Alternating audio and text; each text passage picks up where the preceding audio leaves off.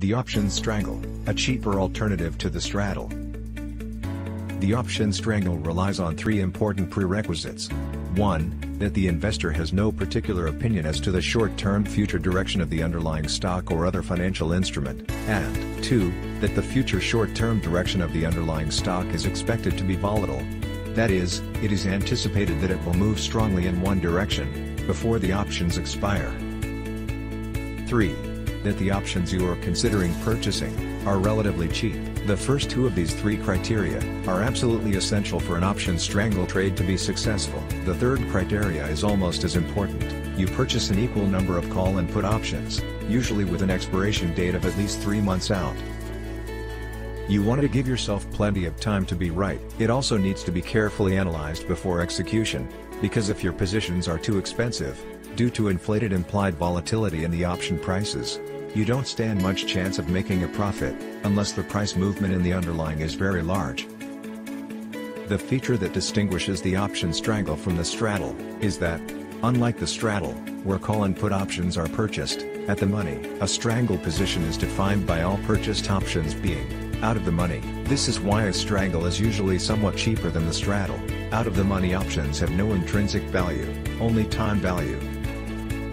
Purchasing longer dated out of the money options will have more time value than near month options, and therefore be more expensive, but the reduced risk from slower time decay is worth it.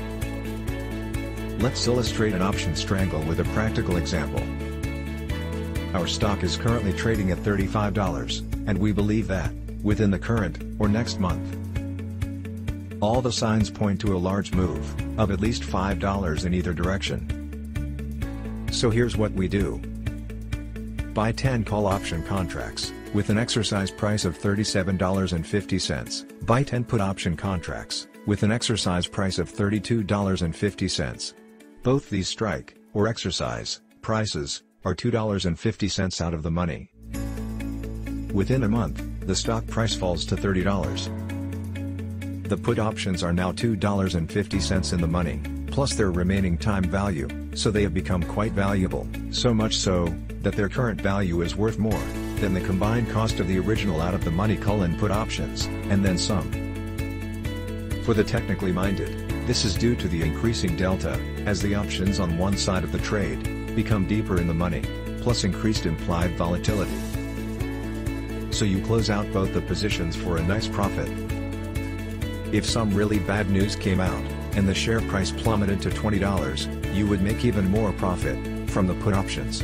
Theoretically, on the call option side, your potential profits are unlimited. On the put option side, the most a stock price can fall to is $0, so that places some limit on potential profits, but if the fall is from $35, that's still a huge profit.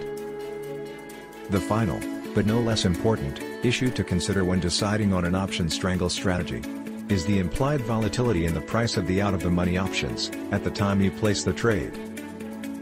You need to compare the implied volatility in the options with the historical volatility of the underlying stock, and ensure that the implied volatility, expressed as a percentage, is less than, or equal to, the historical volatility of the stock.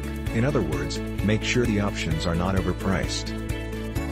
Often in periods when a stock's price volatility is low, before a price breakout, the option prices will also become quite cheap. This is an ideal opportunity for a Strangle trade. Once the underlying stock price becomes more volatile, the options prices will also reflect that volatility, and increase in price at a greater rate than if you had bought them after the price breakout. Checklist for finding option Strangle candidates.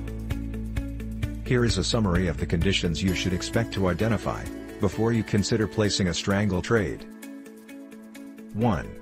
Earnings reports. Assuming the absence of other news events, options implied volatility should be lower in between company earnings reports.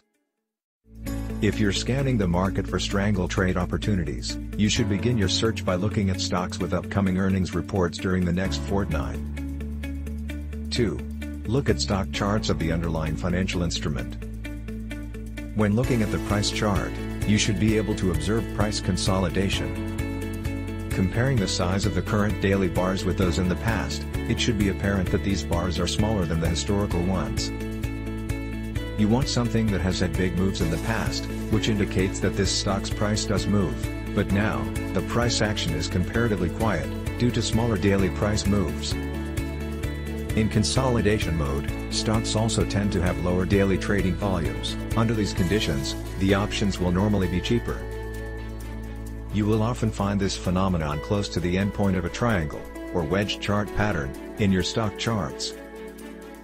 3. The options must be cheap. The implied volatility in the option prices must be less than the historical volatility of the underlying security.